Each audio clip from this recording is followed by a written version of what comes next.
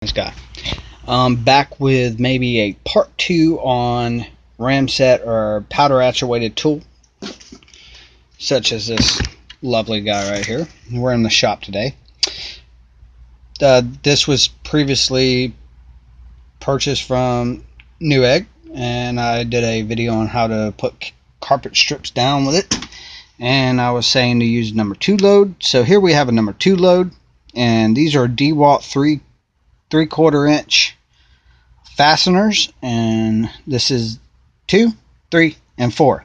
These are your common loads that you're going to be using this puppy here. I think they do make a higher load or whatever, but good lord, not for where I'm at. I don't need it. They do have the 32 caliber. These are the little 22 short blanks.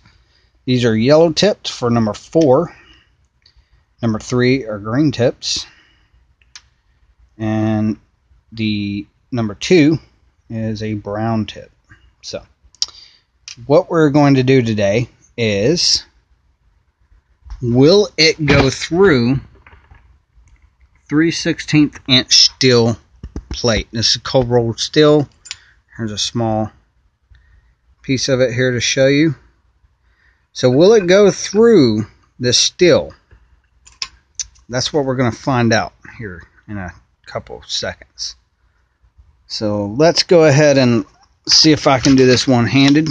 We're just going to... it's not slinging open.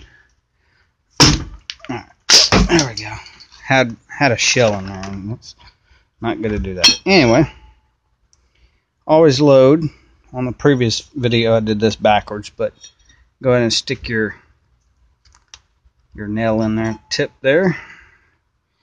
We're going to start with a number 2. If this penetrates that steel, then we know any load, but it really does depend on what's behind the steel. So if you have concrete behind there, you might need a little bit more oomph behind it.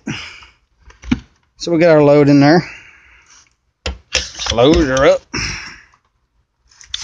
Take a shot at the steel and see what happens. Let me just stand back. I got my safety glasses on.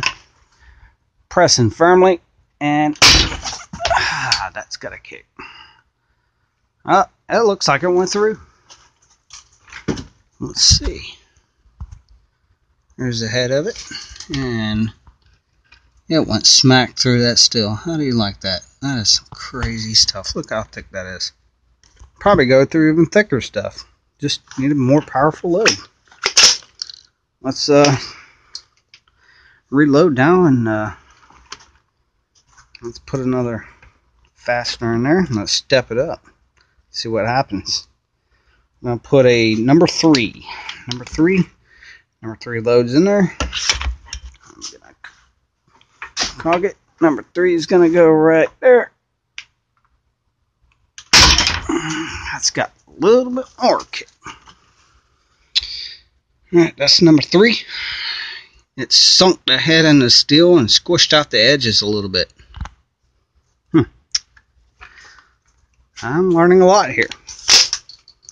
Alright, sling that open. Let's put in another fastener.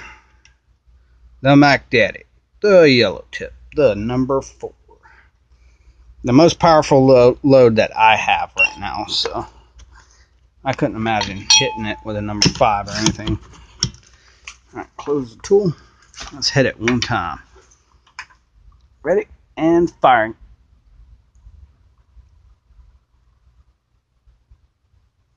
In a minute.